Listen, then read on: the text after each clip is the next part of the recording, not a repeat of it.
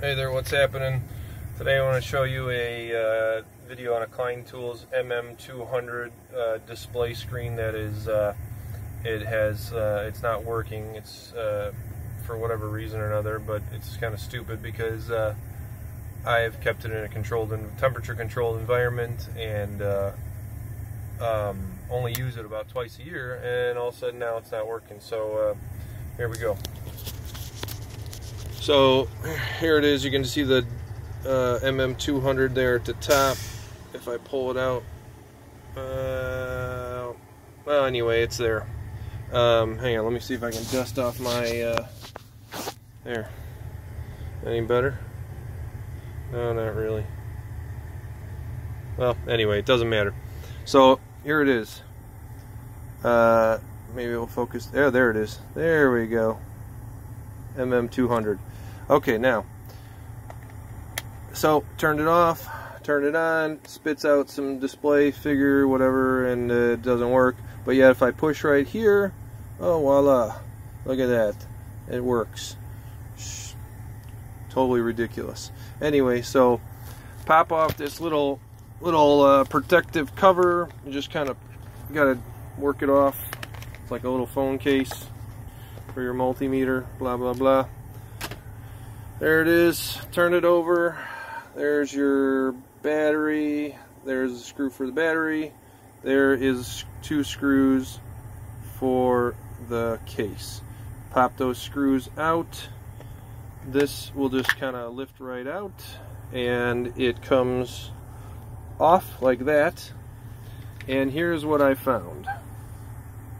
So this piece right here, this piece here, it's just a piece, a long little cylinder that pushes on this round thing, and there's obviously a connection in there, and it is not making enough contact.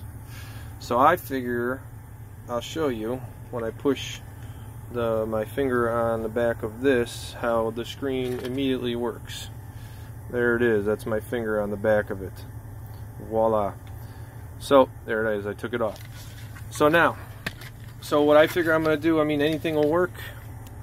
You can, whatever you want to come up with, but I am going to try just putting a tiny bit of electrical tape, which is probably a good thing to use considering there's a panel of all kinds of things, and it's electricity flowing back there on this back of this circuit board.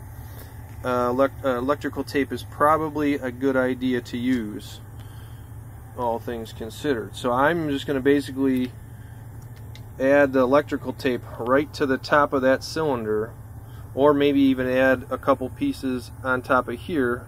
Even if my electrical tape flows over the top, it's not a conductor, so it should raise up that little button enough so that way this stinking thing that is not making contact makes enough contact onto the meter.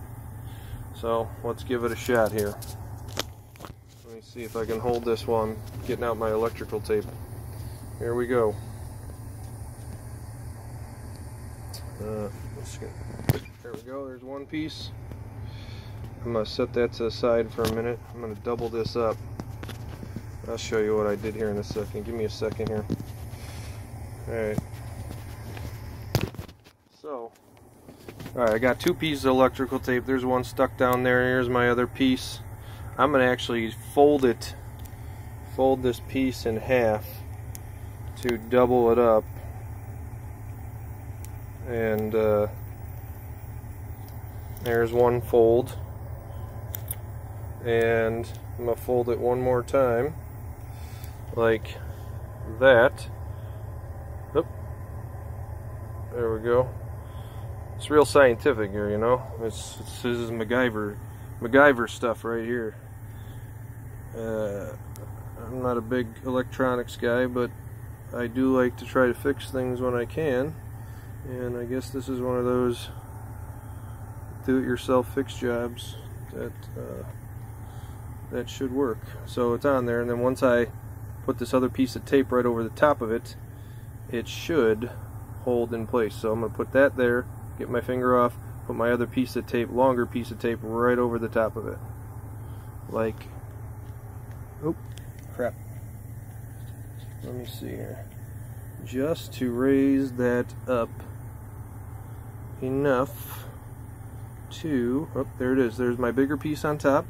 So we've essentially raised it up a little bit. And I'm going to tuck it in. Because this is electrical tape, it doesn't matter what I stick it to, because it's not a conductor.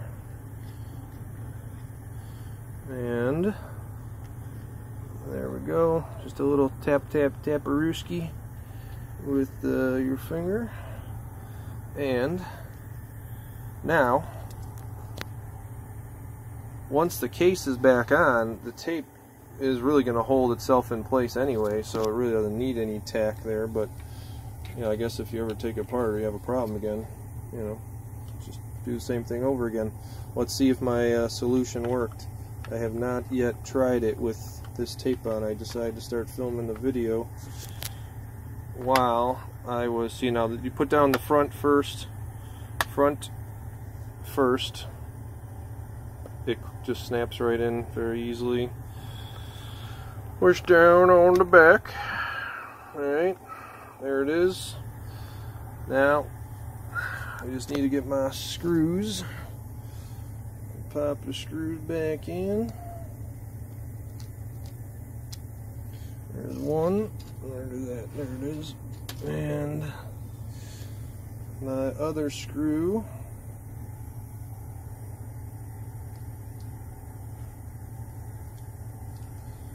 There we go. My trusty little screwdriver. I'll keep in the truck. There we go. Sorry, trying to hold my phone and use a screwdriver at the same time. Almost done.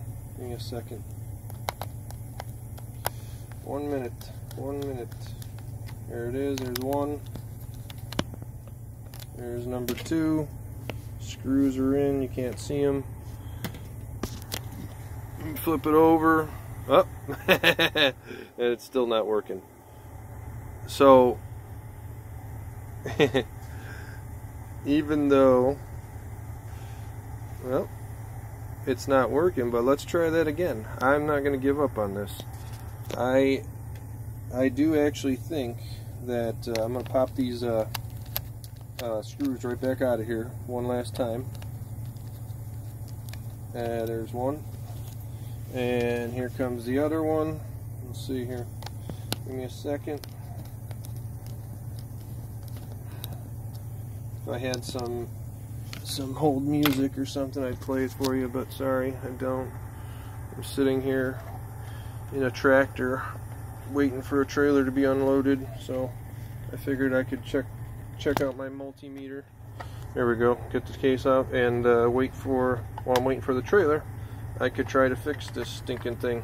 It's either that or take it back to Home Depot, and that's going to be a little difficult to try to tell them to take it back. I mean, I'd accept a store credit, but I'd have to argue with them probably, because they don't even make this one anymore, and it's been a little over a year or two. But they should take it, because this is a ridiculous problem. I didn't do anything to it. So I just think it's not thick enough. So I think what I'm going to do is put, shoot, I don't even know. I mean, I got a penny here. It's a little bit big, but if it doesn't touch any electronics, I mean, it's really not the best thing.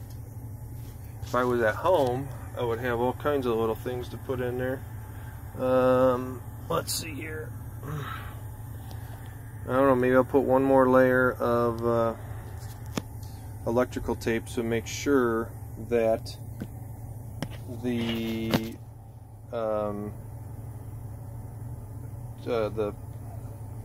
penny, or I could just wrap a tiny bit of electrical tape around the penny too. That way I'm sure that it does not make contact with any of the electronics. Hey, what's the worst that could happen? It's going to make contact and then the multimeter's broke in more than one way? Like it really matters. Let's see, we're going to put that right on top. Just like that, I wrapped the penny. Now it's definitely above the electronics. So I'm going to... now the question is it too thick? Did I raise it too much? Well, I guess we're going to find out. Let me put a little bit more tape on that. Hang on. One sec here. One more bit of tape. The other direction. And, oh, see, there goes the phone again. One more bit of tape the other direction. And it cover up the penny completely. And then my guess is it's going to be too high. But, you know, hey, we're trying. What can I say? There you go. I mean, it's raised up quite a bit. But, you know, we'll see what happens here, I guess. Here, put the lid back on. There we go. There.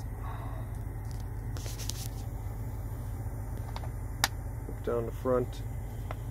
Put down the back. Yeah, it's a little tight, but that's what we want. We want it to be tight because it's all about a contact problem, right? Alright, let me put my screws, 2 screws back in hole 1 and hole 2. Give me 1 second here. I'll be right back with you. And screw number 1 is in, and screw number 2 is in. Just got to turn the screwdriver. Here we go. Turn the 1 in. Turn number 2. Turn the second screw in. Let's see what we got. Here she goes. Oh, look at that. If you don't succeed, try again. Right? Is that how it goes? I guess it does. Alright, I'm going to turn it back off. Turn it back on. Like so. And the multimeter is working. Thanks for watching. Bye-bye.